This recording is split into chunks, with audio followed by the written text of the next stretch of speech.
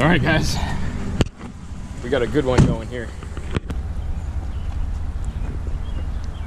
This is the next project. This guy's ready to go. Let's get on the road. Eastbound down, loading up and trucking. It was a long, hard drive, and this guy's whooped just from the ride. But we made it to the off-grid here. Probably crazy windy, I apologize. But I think right here, we're building an off-grid cabin. Tiny cabin, micro cabin. It's gonna be sweet. All right, guys.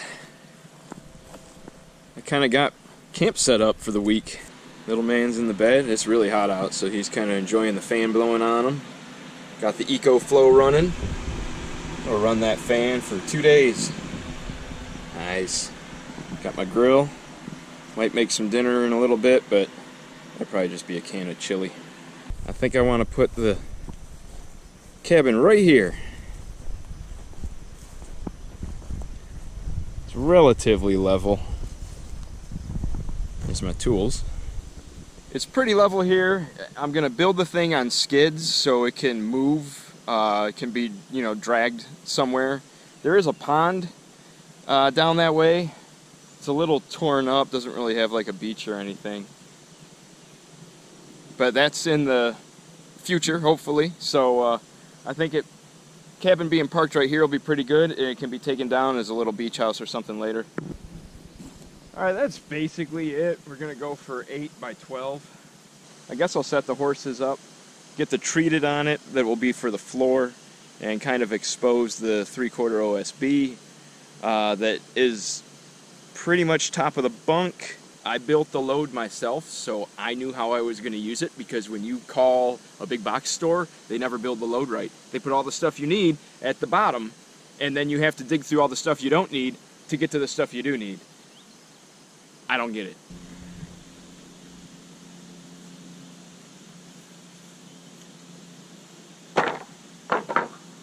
Right now, I'm going to get a few more things buttoned up.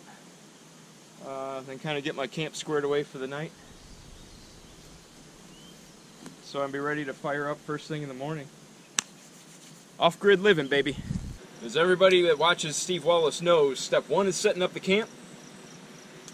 Step 2 is having a drink. Cheers. Morning. Some good sleeping in the back of the truck. I kind of felt like Mav. I'm gonna get my 4x4 spliced together and figure out where they're gonna go, and let's start building this thing. 5-inch lags, specs. I've talked about them before. You can get them at Menards. They're relatively inexpensive, and they have a good, holding weight, shear weight. They work out pretty well. I'm gonna go 2 through one way, 1 through the other way.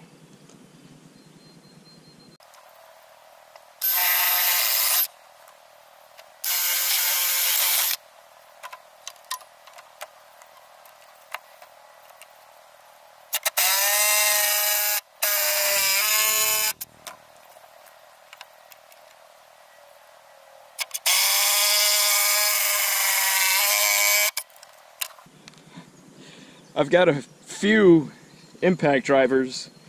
This one, the chuck broke, so I just taped in the big bit to run specs, and it's just dedicated.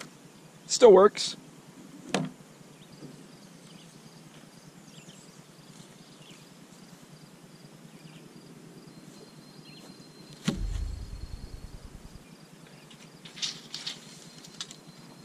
"8 feet wide, 13 feet long." So this is the foundation, the skids, and then our floor will go this way. That's next. But this, boys and girls, is how you repurpose a swing set. Alright, here's my floor. I cut it an inch under 8 feet because I want my sheathing to come down on the outside to kind of cover the end of the OSB so that doesn't suck up water. I went with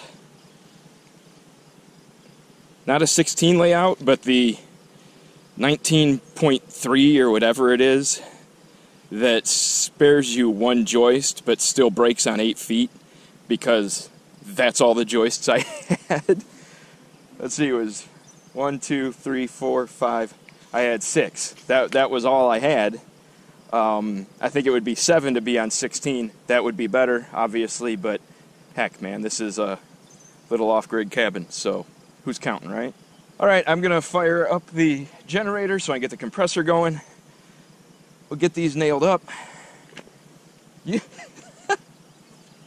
We'll get these nailed up, squared up, and then attached down to these 4x4s. Get our decking on. First, I'm gonna go get some bug spray.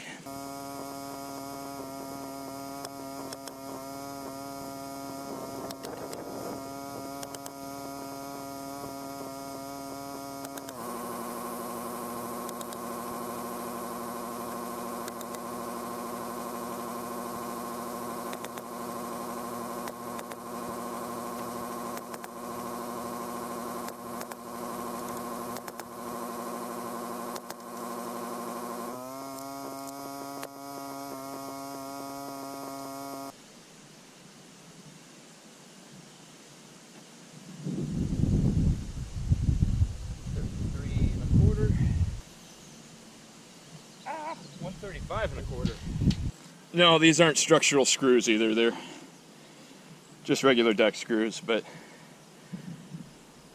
it's what I had. We're doing this on the cheap. So, all right, I'm gonna get this re-squared up, attached down to the center skid, and probably throw some more anchors on the sides.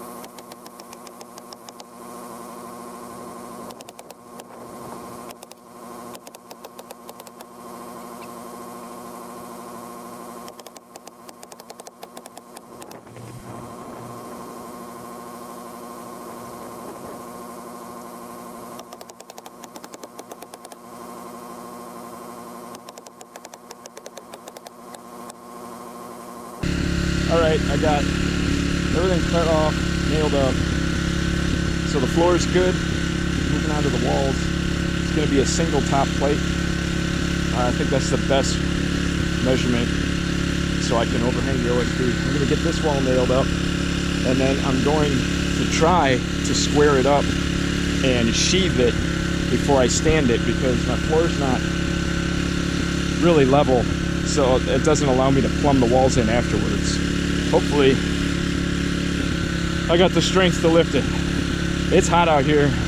I'm already exhausted. It's like 9 o'clock in the morning. But onward and upward.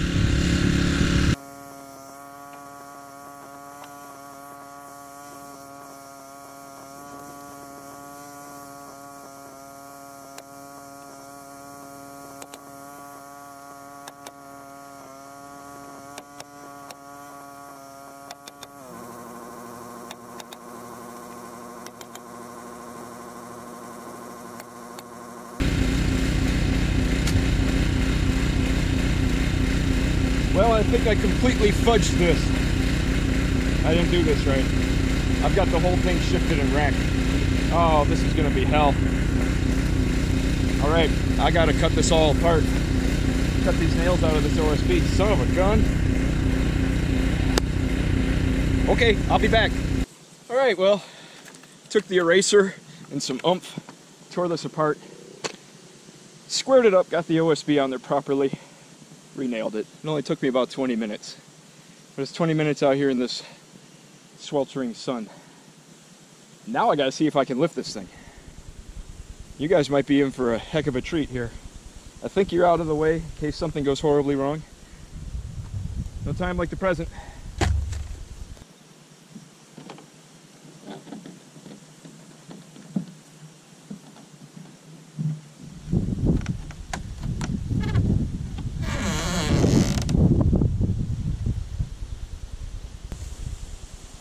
It's covering down there. That's fantastic. That's perfect. Nail the bottom, and I'm going to tack this. Rocking and rolling. Ah, try to go away.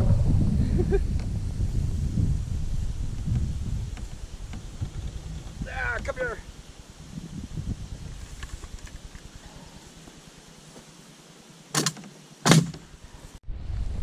All right, I'm limited in the actual studs I have. So I've got these 2x12s. I'm going to cut them in half. I'm going to have to rip them in half to make some more studs. So I'm going to get a count on what I need for over here. And then I'll start ripping them. All right, y'all. Man, I'm dying out here. I just had to take a break, get some fluids in me. This is the back wall, and it has a window. There's my framing for the window. So it's squared up and tacked down. So I should be able to stand this because I'm going to have to build it out. I'm going to sheet it up because, well, hey, little man. The sheathing is going to go 3.5 past here. You know what I mean?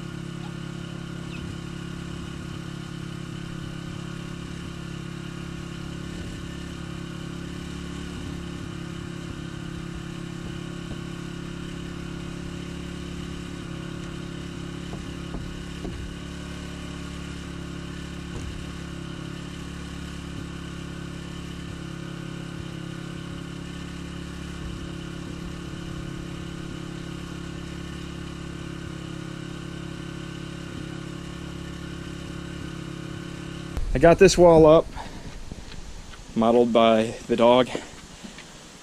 My door is just a door. It's not pre-hung, anything like that, so I'm gonna go right up against that with the hinges. So that's the height of the stud. So I'm gonna go from there all the way across because I'm gonna stay lower above the door because it's gonna have loft out here. And I'm gonna use this old header that was off a porch I demoed. I don't know if there's a video of that or not. But this is gonna go up above that because then this is gonna hold 2x4 lookouts for the loft.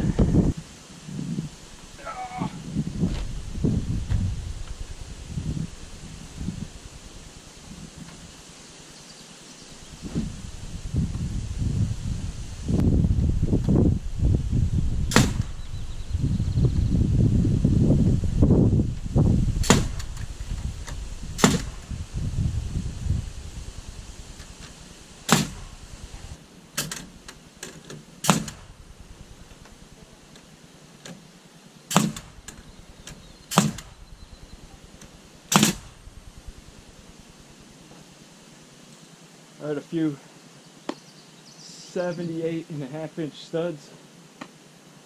I'll get those nails cut off up there. I should have done it before I put it up there, but I'm delirious.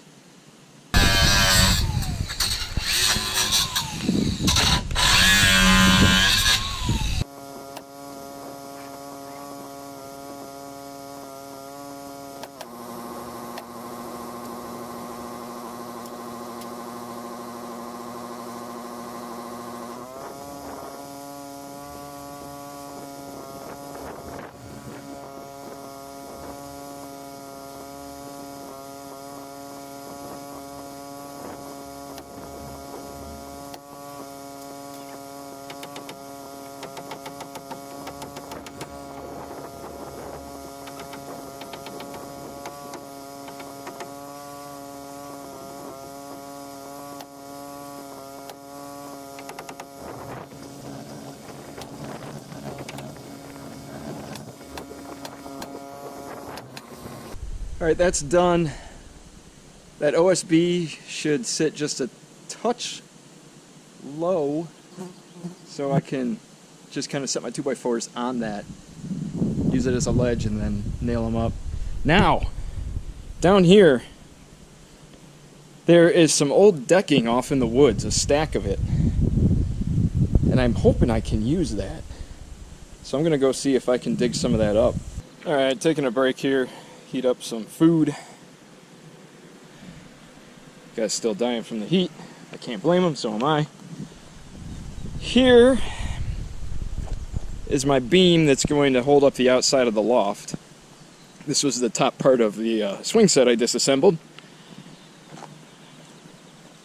I did dig around and find those deck boards. They're very heavy because they're kind of waterlogged, even though they are treated, I think. And I don't have a good way of getting them, so I was just kind of carrying them. But this one is right about where it needs to be to get the 4x4s in. They'll go up there, and hold the beam. 4x4s are also reclaimed. They're not in the best shape, but what can you do? So it'll be a 4x4 here, a 4x4 there, the beam across, and then the loft platform is just going to sit right down on top of the beam and then nail in to that beam. That's next, but I'm getting some food in me. I haven't eaten much today because, well, it's horrible out here. But you gotta stay sustained, you know, you gotta keep some calories in you. Just water and some Gatorade ain't gonna do it, so. I don't know, I don't think the camera was on. There's my beam. It's proper by measurement, but not by plumb or square. It's just kind of sitting there, held together with some screws, so it shouldn't go anywhere until I get my platform up there, which I'm gonna do right now. Hopefully that doesn't blow away. That would suck.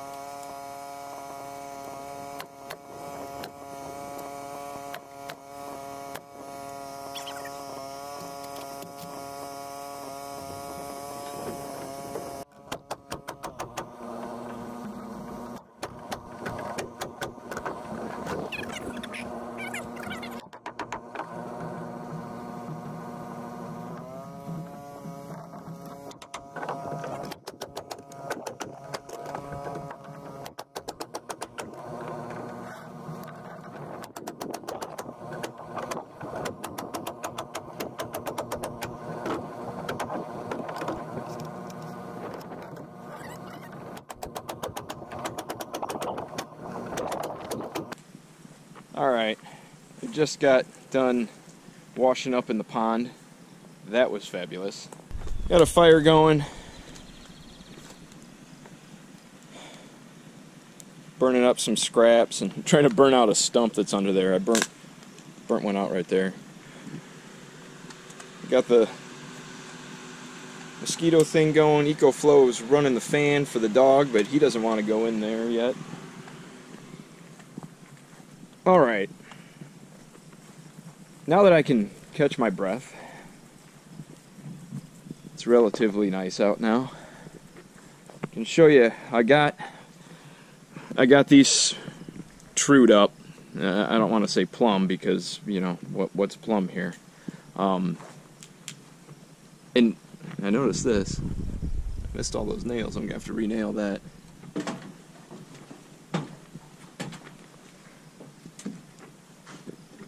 I feel relatively safe up here. I mean, I don't think it would be a catastrophic failure. Hey, Mutt. That 2x6 right there, I think I've got a rafter figured. And I think I have, material-wise, everything I need for them. So, first thing tomorrow will be knee wall, OSB and everything. And then drop these rafters on here. I'm not gonna lie, I mean, this is decent for one day. 100 degrees out or whatever the heck it was. And, well, we get these rafters up and get this thing sheathed up. I mean, the rafter's like 5 feet long, so there's nothing to that. And I think I have an idea for a window in the front here. So that might pan out. We'll find that out tomorrow. I do want to say that I kind of stole this whole design from Trap Lines and Inlines. Now he built a much bigger 16 by 10 with a full ladder loft. That is his bedroom upstairs. Like I said, this is 8 by 8 with a 4-foot loft. This is more or less proof of concept to me of what it would take to build something like this. A 12 by 12 would be like a 12 by 12 on actual piers. You know, a footer would I think would be fantastic, but it's not in the cards right now because this was all used, reclaimed, used, you know, stolen. I don't want to say stolen, but the contractor I work for said I could come and take a door, a window, and stuff like that. The window I grabbed, he's like, it doesn't matter, grab a window. So I was like, I want to make sure this isn't a window we need. The window is 12 years old, been sitting brand new, wrapped up in the shop this whole time. And the door is just a door. Unfortunately, I don't have a key for it. I'll switch out that lock. But if I were to sleep in it tomorrow night, the night after, I can lock it up from the inside at least. So that's nice. Unless there's some random person that has a key around here. It might come in and kill me. That would suck. Alright, I'm wrapping it up. And bright and early tomorrow morning, we're going to get back at this thing and hopefully have it pretty well buttoned up. Because I don't think it's supposed to be as hot. And if the good Lord would just give me one cloud, I would be so happy. See you guys later. Shop dog decided he wanted to chase after a deer earlier. Luckily, I yelled at him before he got too far. He would have been out there in the middle of nowhere.